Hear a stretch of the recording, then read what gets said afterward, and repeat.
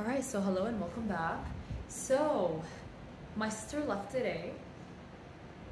I'm feeling very strange because she is leaving due to an eye disease that she had. She's going to be taken care of by my family, by my parents, because here I'm very busy with the studies, with the schooling, with everything like that.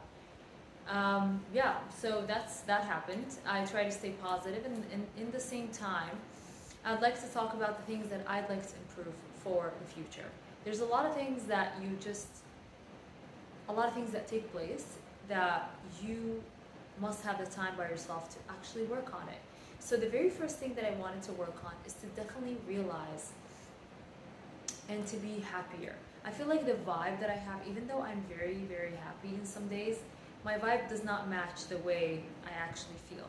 I feel like my vibe, I do have a good poker face. I do poker quite well, but my like resting face is always very, very depressed or very sad, even though I'm not feeling that way. So that is something that I definitely have to improve. Being or acting even happier, like smiling more, is very important. Secondly is being very grateful to God. Everything that I have is from God. And I always say this, I always repeat the statement because it is absolutely true. Don't feel like the need to, there's nothing that worrying can do. So there's certain things that I wanted to talk about the last few days, is that I've had one of the biggest exams, one of the biggest proficiencies they call it. So basically they take the students and they see their performance in front of a doctor in the hospital, and to see how you're doing, if you're qualified to be in clinic.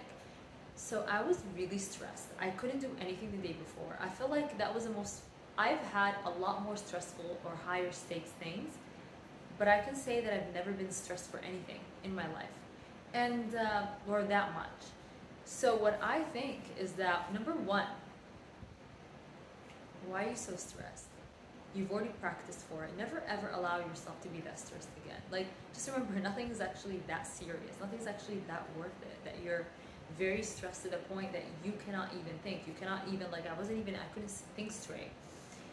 While being stressed is a normal human tendency, but when it goes out of hand, when you're always stressed, oh my God, what am I going to perform? What am I going to do? That I didn't like about myself. The amount of stress that I have is just outlandish, and you need to start having it as part of your life to the point where you need to coexist with it. Be able to coexist with stress. That way you're not just always thinking about, and somebody's trying to open my door. And I have that very often here. It's just, I've been having a number of stalkers, and they just stalk me back to my place, and it just becoming this fear. I keep dreaming about people wanting to get in. So that's why I need to get another camera to hang up on the outside door. Although I live in a very safe place. So anyways, where was I?